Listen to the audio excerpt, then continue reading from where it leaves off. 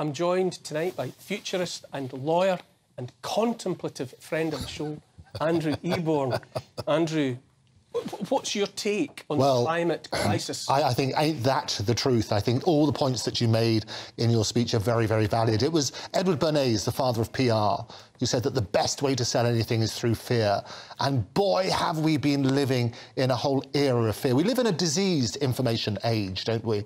And I think you say the science, put the word the in front of it, and it does, it shuts off the conversation. Your point about weather maps have become scarier and scarier, haven't they? What do you call it, a pizza? It is, effectively, a sort of pizza on that sort of basis. The numbers haven't changed. Yeah. So all they can do is colour them differently. Well, the trouble as well, though, Ian, is that, I'm sorry, Neil, is that everybody's become an expert. And so what's happened is that in a pandemic, everybody becomes a virologist, or we become scientist, or constitution, we talk about all that sort of side. And we're drowning in a sea of information, most of which is false.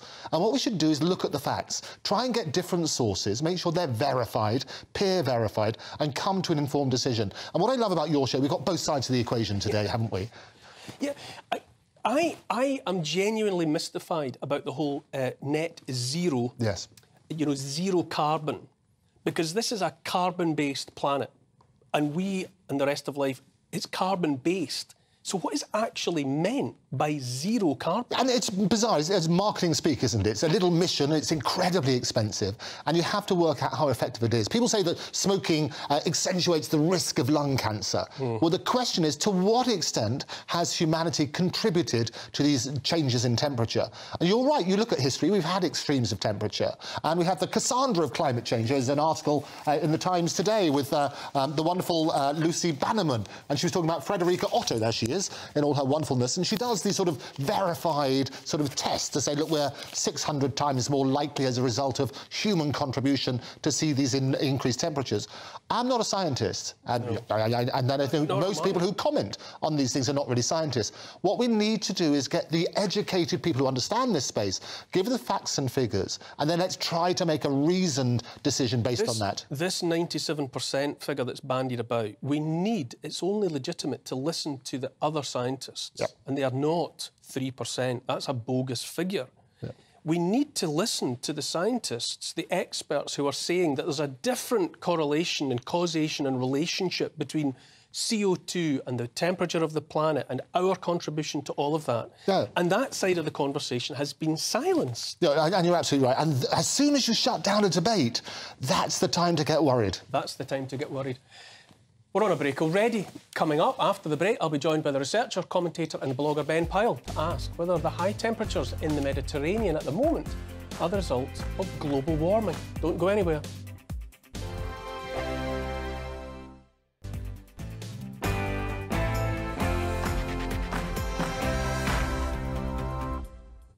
Welcome back. Thanks for hanging on in there with Neil Oliver live. Now, among much else we're discouraged from questioning is the notion that nothing poses more of a threat to life on Earth than you, me and the rest of the human race. Our dependence on oil and gas, we're told, will soon make life unlivable for all. Speaking only for myself, I'm not convinced, not by a long chalk, and it's a subject I'm keen to hear talked about properly. Joining me first of all this evening is researcher, commentator and blogger Ben Pyle to contemplate how worried we should be about the weather reports from the Med. Good evening, Ben. Thanks for joining me. Good evening. Thanks for having me, Neil. It's good to be here and meet at last. What do you make of these reddened, blackened, purple weather maps that were being shown about popular holiday destinations? Well, I think you and Andrew put your finger on it a moment ago. This is marketing, changing the colours and hoping that people are going to buy this more attractive product or this more scary product.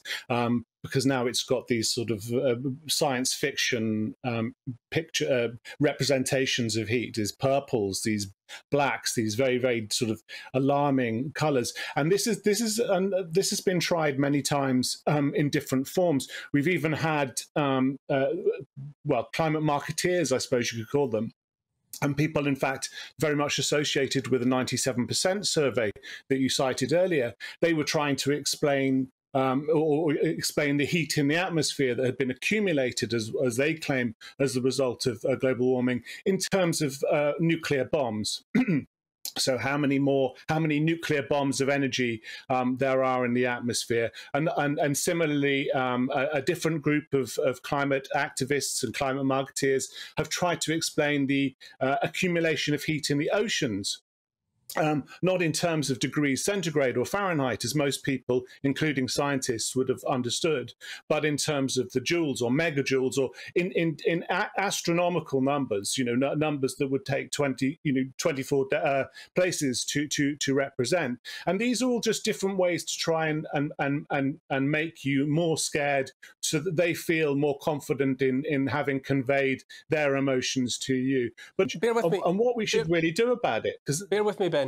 Bear with me, Ben. Andrew Eborn, how do you react to that? This idea that we're being, that it feels again like we're being nudged. Yes. Nudged to think something that's in somebody else's interests that's not necessarily the case. With all these things, you have to ask why we're being told it, who's telling us, and what benefits do they have as a result of doing it. It was Abraham Lincoln who said, if you say basically a calf, if you count the tail, how many legs does a calf have? The answer is still 4, it's not 5 if you count the tail as a leg. Tell a lie often enough, it becomes the truth. What we need to find out, and this is why I say get the scientists together, to what extent is any of this man-made?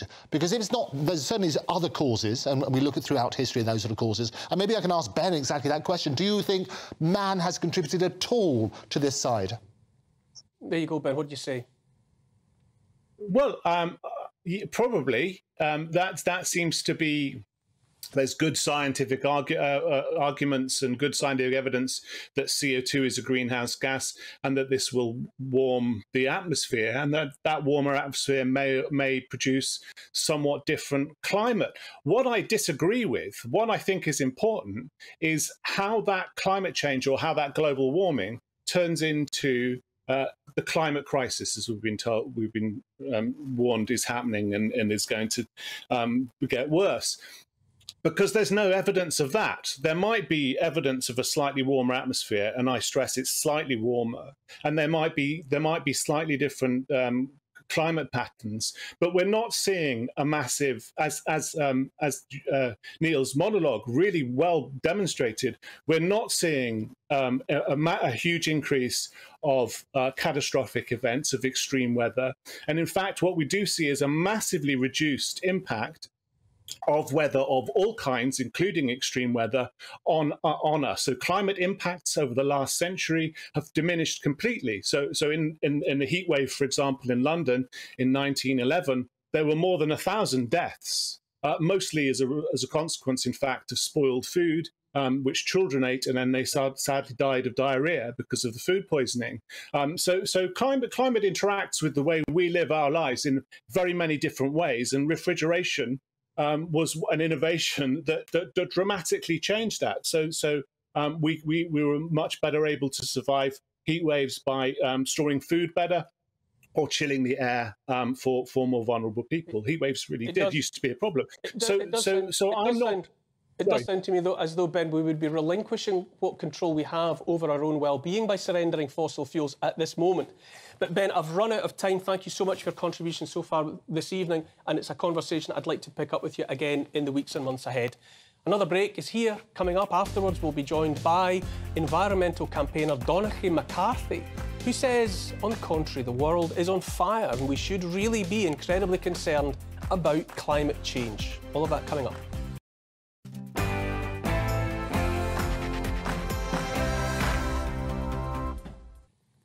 Welcome back to Neil Oliver Live. Few subjects inflame emotions like climate change. Battle lines are drawn and neither side seems willing to give an inch. Joining me now to contemplate how close we are to the end of life on Earth is environmental campaigner Donnachadh McCarthy. Donnachadh, thank you for joining us. Andrew, how do you react? Well, I'm sure what I love about this debate is we're going to shine more light, less heat. It was interesting talking to Ben earlier, and I asked him the question, to what extent has humanity contributed? Because that's the question, isn't it? He did agree that there has been some sort of contribution. The question is quantum. So when you quote about 800,000 years, I would first of all say, how do we know that? Because I'm not a scientist, as we admit at the very beginning. What we need to do is work out where's the common ground. Well, that's very easy. The science science, if you want to know where the science came from, is actually scientists went to the Arctic, which were their thousands and thousands of years of ice records, and you drill down 2 miles, and you pull it up, and you look at the amount of CO2 at every metre.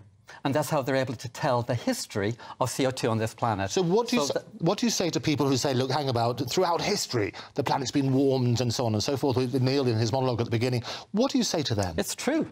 The planet has heated and got cooled. But what we haven't done is we've actually, as humans, thrown the equivalent of 1 million years of stored carbon every year into the atmosphere. So we are very, very fast changing the chemical composition of the atmosphere. And the chemical atmosphere of the chemical composition of the atmosphere has always changed. But the consequences are terrifying. They happen over millions of years. What we are doing is over decades. So your common ground is that humanity has contributed. Is the disagreement as to the quantum of that contribution? The disagreement is actually whether or not we take action. Okay. And I would argue that's the problem. There is, you talked about in your intro about, the debate being shut down. I experience it quite differently. I look at the British media and I see the Telegraph, the Mail, the Sun, the Express, GB News and Talk TV, almost all fighting climate action. And I feel very, very despairing because actually I think the future of this country is at stake. I look at the science, and the science predicted that if you add carbon, it gets hotter, and if it gets hotter, we get consequences such as... Does it though? I mean, 150 million years ago, the temperature fell dramatically on the planet at the same time that levels of CO2 spiked dramatically. And so, and during the Eocene thermal maximum, right, when the temperature was higher than at any time in the last 500 million years, the CO2 had been on a downward track at that point for 150 million years. So the planet getting warmer and the amount of CO2 in the atmosphere doesn't correlate in the way that you're saying that it necessarily does. There are many, many impacts on the temperature and on climate. What is irrefutable is basic physics, is that if you actually measure the amount of heat coming through a gas, the carbon dioxide traps it. Now, then the argument is, should we actually stop burning fossil fuels? In my view, should we take that gamble with future generations? The science will say there's a 1% chance. It will always say there's a 1% chance, 5% chance that the settled science is wrong. Always does that. But would you get on a plane that has a 95% chance of crashing? Oh, it's an interesting point. And what I love about this is that you talk about not having the discussion is taking place. A lot of the people go too far. People like Just Stop Oil actually alienate a lot of people as a result of the actions they take. Whereas if you have a sensible discussion about it and say, look, these are the steps you need to take to make that make sense, what steps should we take and what difference will it actually make? Well, what Just Stop Oil has a very simple demand, which says stop investing in new fossil fuels to add to the problem and invest instead in energy efficiency, in renewables and storage. I mean, I think you're a futurist. Yes, absolutely. I predicted 25 years ago, when I installed the first solar panels in London into my house, that in 20, 30 years, the role of an energy company would be to manage energy, not produce it. So I've got to a stage where my bills for my house are minus £100 a year. Very good. I don't have a gas bill. My water bill is £100 and my electricity bill is minus £250.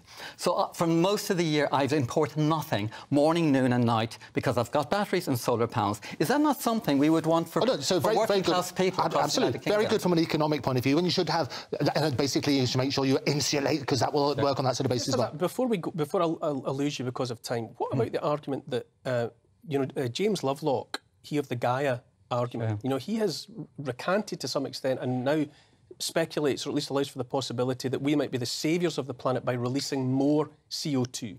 That what we should be doing is actually increasing actively the amount of CO2 in the atmosphere because of the greening that it would enable Gaia, or the planet, to perform. I don't know. That would be a more robust, more fertile planet would be good for all of us. I don't know where you got that from, James Lovelock. James Lovelock, bless him, has died.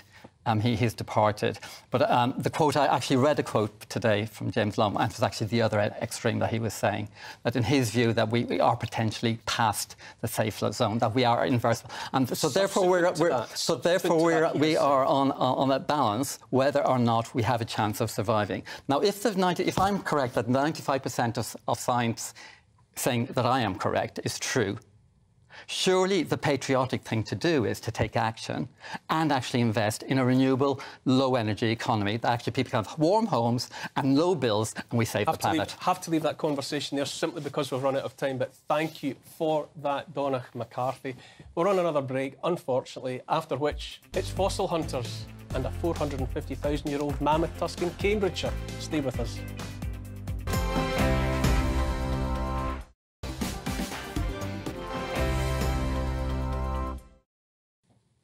There you are. Thanks for staying with me. Welcome back to Neil Oliver Live. Fossil hunters made a mammoth discovery in Cambridgeshire last week, unearthing an enormous 450,000-year-old tusk. It was in a gravel quarry, whence many of these discoveries come, as it turns out. And a pair of history lovers came across the remains of an ancient giant just under the surface of the sand, a well-preserved relic 4 feet in length that may have belonged to a steppe mammoth during the Ice Age or some part thereof. I'm joined now by Jamie Jordon and Sarah Moore, the founders and curators of Fossils Galore. Hello, both. I love a story like this. Where's the rest of the mammoth? I know, yeah. Tell me, oh, what an image that is, but tell me how it feels to you to be in the presence, the physical presence of something that is, 450,000 years old. It's brilliant. So they're quite a marvel to see. I mean, when you look at pictures, as you can see, we use our dog as a size image, but it's actually quite big. And the customers we've had come in and actually see it in our preparation laboratory, they've all said the same thing. It's a lot bigger in person than they thought it was going to be. Yeah. Andrew Eborn was with me in the studio. Andrew, how do you react? I have to ask, is that Crystal? That's your special beagle?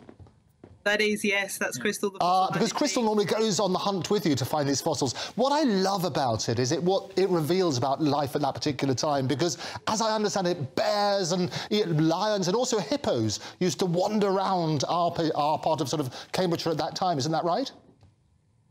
That's correct, yeah. It was a very interesting environment at the time, with big animals roaming about. So completely different to what you see today. Yeah, I also understand that the tusks of the mammoth, rather like a tree, you can tell about the environment. And if the particular rings are very tightly done, they've got a bad habitat. But if they're nice and thick, the rings, then they were living very well. So I'm an expert on these things. Very well done. Yeah. That's it. And you can also, something that I'm very interested in as well, you can actually see how the mammoth lived through marks on the outside of the tusk, so whether it was preyed upon or not. Was it living well? Was this a healthy, happy mammoth?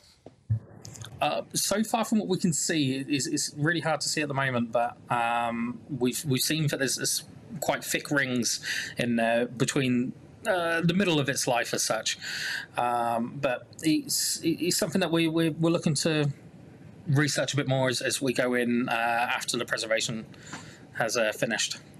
Is it valuable? I mean, obviously it's ivory. Is it hypothetically? Is it valuable? In fact, I'm going to have to cut you there. I'm going to have to wait for that answer because I'm running out of time. Thank you both. Thank you for being with me this evening. We'll be back at the same time next week. And up next is the wonderful and incomparable Father Calvin Robinson and his Common Sense Crusade.